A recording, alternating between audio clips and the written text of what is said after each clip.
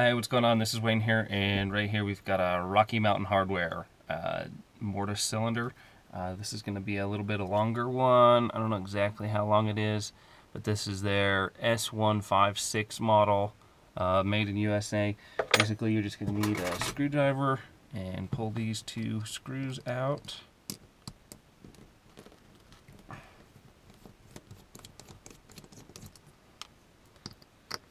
Just like so.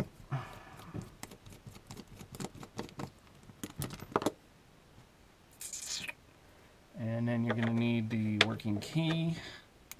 So you're going to go ahead and turn that over, turn it 90 degrees, just like so.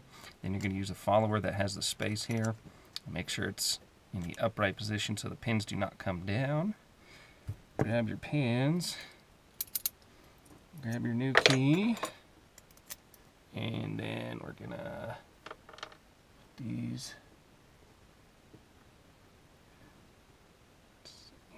deep.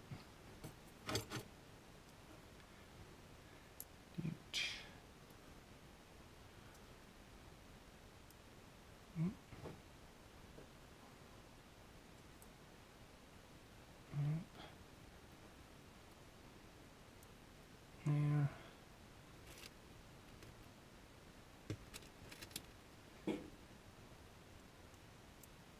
Just like so. And then we're going to reinsert this back in here. Just like so. Make sure that key's operating properly. We'll put our tailpiece back on.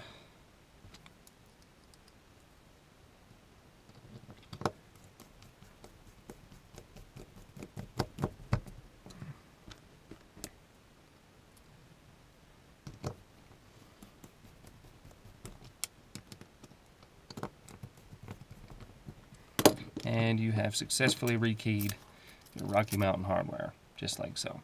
For more information, check out the website below.